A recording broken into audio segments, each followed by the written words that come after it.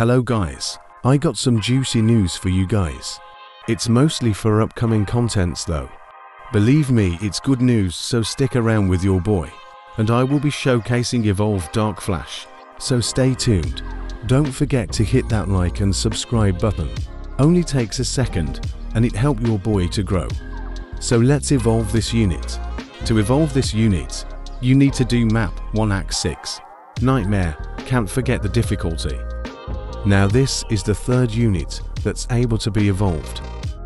Let's fit him into the team, then maybe roll a technique on him.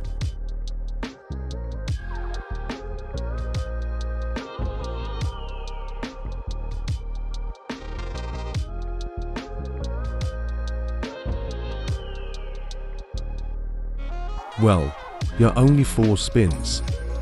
I don't even know why these technique in the game. Let's go showcasing. This will be base level 1 stats. First of all, his starting cost is pretty good.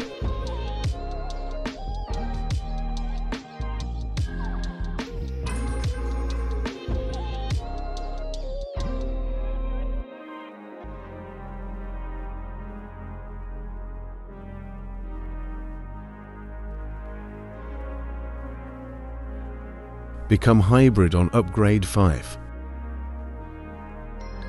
On upgrade 6 he changes his attack pattern or effect. 2 Cone. One of the mightiest beast has been summoned.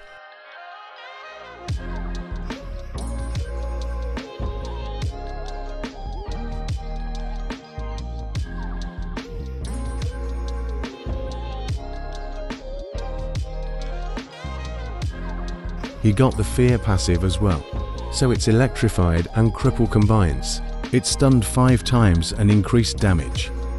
With the last 2 upgrades, his cone changed to a 60-degree angle. Attack speed mad high though. Edit. This is me from the future. His max stats is 143,000 damage at level 75. Not a bad design, but I was expecting some tail beast bomb or something.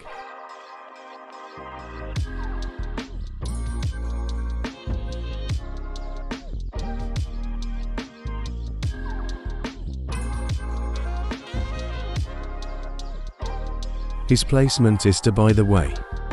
Let's go dive into the news. Trust me, it's for us free to play. So by the time I'm recording this, there have been some news about features updates. I'm here to share it with you guys. And for those who don't have Discord, let's scroll to the top.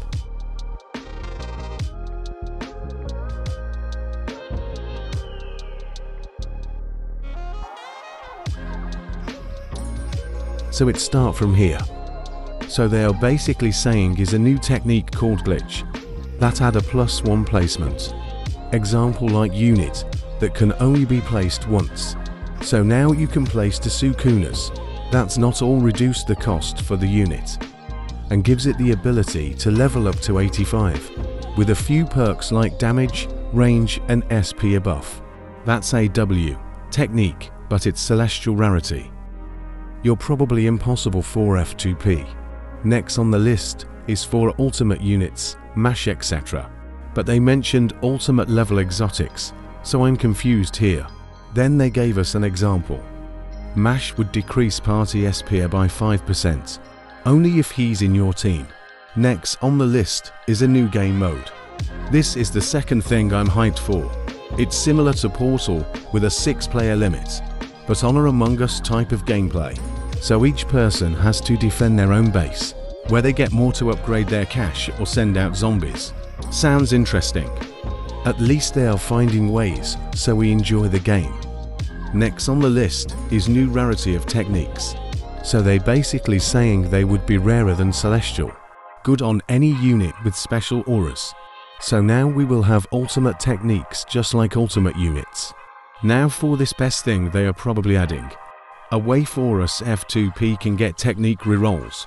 For me as AF2P, or even a player trying to roll for a technique, is stressful.